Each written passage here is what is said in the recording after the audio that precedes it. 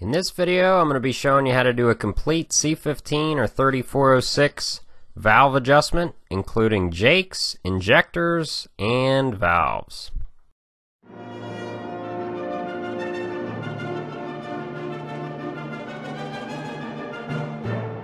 I've been getting requests for several months for this video, and I finally made it. So, we have a C15 3406 overhead valve adjustment here.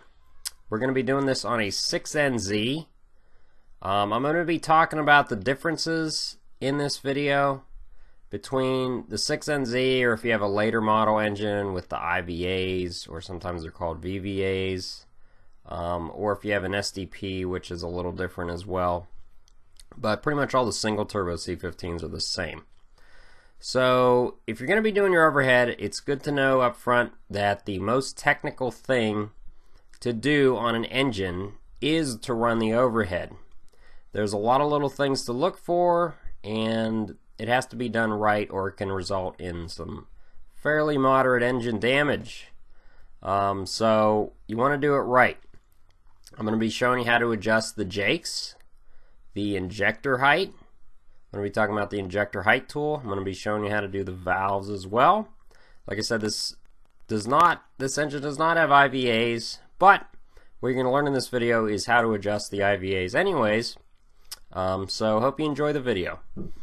So here's mostly the tools you're going to be using to do your overhead adjustment. You're going to need some wrenches. You're going to be using a torque wrench. You'll need a T-handle or a breaker bar for your adjusters. You'll need the appropriate feeler gauges, which this one we're going to be using a 15 thousandths, 30 thousandths, and a 33 thousandths. And then your injector height tool. Now the wrenches will vary from model to model depending on what lock nuts we're using. So here's the injector height tool. You can see the cat part number there. And this is used for setting your injector height, which is critical on a C15. Now this tool is pretty expensive. If you get it from your dealer, it's going to be 114 bucks. If you're a cat employee, it'll be 76 or right around there. But like check eBay or check for a used one. So here's our engine. We're going to be talking about pinning it first, which involves this small plug on the rear flywheel housing. And in the flywheel, there's a hole that will tell you where TDC is. And the way it does that is you put pressure on a bolt. I'm using a 5/16 bolt here. And I've drilled out the plug that comes out of the flywheel housing. And what you're going to do is you're going to put pressure on this bolt head until it pops in. When it pops in, that means your number 1 and number 6 are on TDC.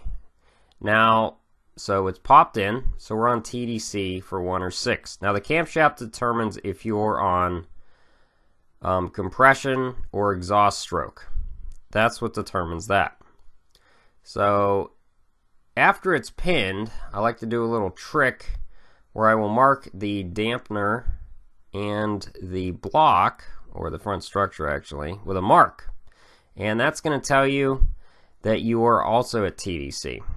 Now if you have your peanut cover off, this is your cam gear you're looking at, you can also see that we're on TDC. Now this will also tell you that you're on TDC for 1, but you do not have to remove your peanut cover to do this. So you can see the white mark and then the small mark on the front structure.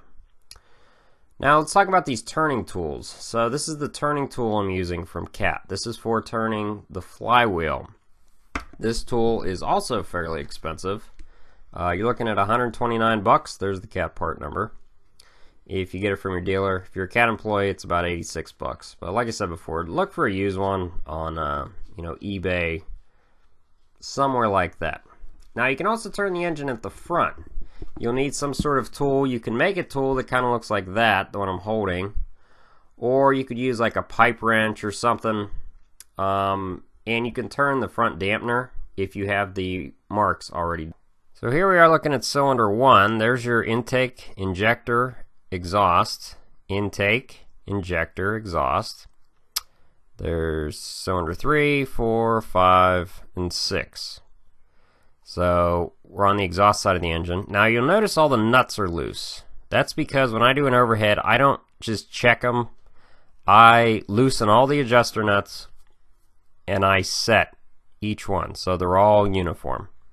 So looking at number 1 here, you're going to do your intake, exhaust, intake on number 2, exhaust on number 3, intake on number 4, and exhaust on number 5. And we're on the number 1 compression stroke.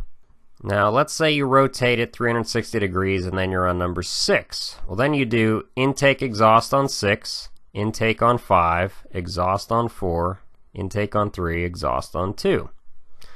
So that's kind of the order we're going to be doing those. Now they're both loose on 1. Alright, so we're on compression number 1. We have to do injector number 6, 5, and 3. Okay, so hopefully everything I've been telling you hasn't been too daunting as far as the order in which we're going to be doing the intake and exhaust valves. So if you didn't catch it, rewatch the previous part of the video. But we're on compression number 1 cylinder because the rocker arms are both loose on number 1 cylinder, and because the camshaft is timed to the front structure. But usually you don't have the peanut cover off, so you don't know where the cam gear is. So you're pinned, you're at compression number 1, you're going to do the intake and exhaust valves on 1, intake on 2, exhaust on 3, intake on 4, exhaust on 5. You can also adjust the injectors for 6, 5, and 3. Then you're going to rotate the engine 360 degrees, pin it again, and now you'll be on compression for number 6 cylinder. You'll know that because the intake and exhaust rocker arms for number 6 will be loose. So then you can adjust intake on 6, exhaust on 6, intake on 5, exhaust on 4, intake on 3, exhaust on 2. Now you'll notice that's all the valves you didn't do on the first rotation. So all your valves will be done at that point. You can also adjust the injectors on 1, 2, and 4, which will take care of all the injectors. So within 2 engine rotations, you'll have done the whole overhead. Now, I haven't mentioned the jakes yet because I'm going to show you a little bit further in the video how to do those properly. But you're going to adjust those the same time that you're going to be adjusting the rocker arm that they're over. Okay, now let's get on to the actual video. Okay, so we're back to looking at number 1 cylinder. We have your injector there, you have intake, which is loose, which it should be, and your exhaust, which is also loose, or it should be. And you also have your jake adjuster, which is on top. Now, always make sure that they're loose. If they're not loose, you got a problem. Either the rocker arm could be pinched or you could be on the wrong stroke. So what you're going to need is your feeler gauge. You have a 15 thousandths. Remember, I've loosened all of the lock nuts, so your feeler gauge should be able to go under there fairly easily. You're going to run your feeler gauge under between the bridge and then the floating adjuster there. Then you're going to get your T-handle or whatever you're driving that screw with. Sometimes it's an Allen wrench, sometimes it's a flathead screwdriver. You're going to just run it down finger tight with the adjuster and then move your feeler gauge. It should be a light drag. Once you're at a light drag, so we're at a light drag, you are going to hold your T-handle firmly, and then you're going to tighten the nut. And these torque to about 25 foot-pounds, so try to get it just under that, using your wrench, what you think to be 25 foot-pounds. After you've tightened it, you want to move your feeler gauge again to verify that it hasn't tightened, or loosened in that case. And if it's still a light drag after it's been tightened, then you're good to go. You can mark that adjuster as done. Now I go through after I'm done and torque them all. So we're still a light drag, that's good.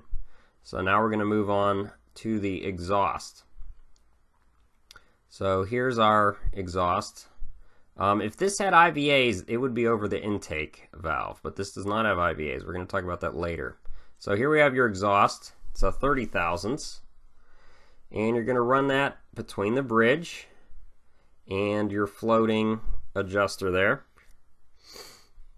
And then you're going to do the exact same thing you did with your intake valve. I like to loosen the nut a little bit more. Then what I do is I run it down, just finger tight for the adjuster. So it's finger tight. You should have a slight drag. And then you're going to tighten the adjuster nut. So we have a slight drag. So then what I'm going to do with a slight drag is tighten the adjuster nut up to about, 20 to 25 foot-pounds. So we want to run that nut down finger tight. We're going to pull our T-handle off, put the wrench on. Then we're going to firmly hold our T-handle and tighten the adjuster nut to about, like I said, about 20 to 25 foot-pounds. Then we're going to hit them with a torque wrench at the end.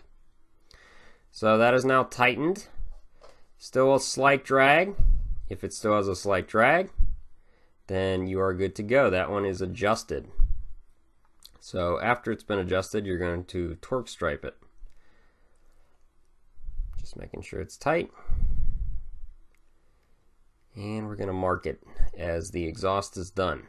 Now, this is the point at which you will do your Jake adjuster. You adjust your Jake after you do your rocker arm adjuster for whatever cylinder you're on. So we're on number 1. We just did the exhaust. Now we're going to do the Jake. So you only do the Jakes on the same one as the rocker arm. We're going to be using a this Jake setup calls for 33 thousandths. So we're going to be using a 33 thousandths feeler gauge. Now this one, Jakes are a little harder to do because unlike your rocker arm adjusters, you can't just spin the nut on. It's under kind of a spring setup, so you kind of have to run it down until you get a slight drag. A little bit harder. You'll see what I'm talking about when you go to do them. So the Jakes are measured between that Jake drive there on top of the rocker arm and the rocker arm itself. It's not between the bridge and the rocker arm. So once you get a slight drag, it's the same thing as doing the rocker arms. You get a slight drag, you're going to run that nut down and then tighten it. These Jakes call for about 25 foot-pounds of torque. Now some of the Jakes are much smaller. They have a 1/2-inch drive head. Those only torque to 11 foot-pounds. So if you're doing, I think the MXS and NXS, they have that style with the 1/2-inch. They only torque to 11 foot-pounds. But this one, so that's good. Slight drag, it's tight, and you're going to want to torque stripe the Jake there. So number 1's actually done other than the injector. So now you would move on to your number 2 intake. So you'd move your feeler gauge from your number 1 to your number 2 intake. Now I'm not going to go through each exact cylinder number because if you know how to do one, you can do all 6.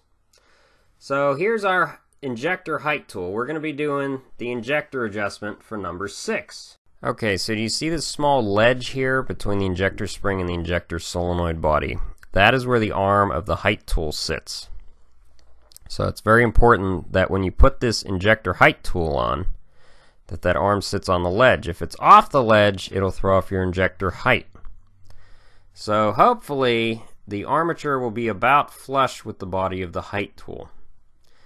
So if you have your injector height tool, you'll notice there's a small ledge. The center point of where the adjuster is supposed to be is the top ledge is supposed to be slightly over the body, and then the bottom ledge is supposed to be slightly under. But consistency is more important, so each injector you want to put at the exact same place. But what you want is slightly over on the top ledge, slightly below on the bottom ledge. I don't know why they didn't just do it flush, but they didn't. So same thing as your rocker arms. Once it gets right, you're going to hold the adjuster tightly and then snug the bolt. And these torque to about 75 foot-pounds, so you're going to run it a lot tighter than you did on the rocker arms. So that one is set. We are slightly above on the top ledge, slightly below on the bottom ledge. And you're going to torque stripe it the same way we did on your rocker arms. So that is number 6 injector. That is how you set the height. And that injector is done. So then you're going to go to 5 injector, and you're not going to do 4, you're going to do 3. So we have 6, 5, and 3. After you rotate the engine, you're going to do 1, 2, and 4. And that'll take care of all 6 of your injectors.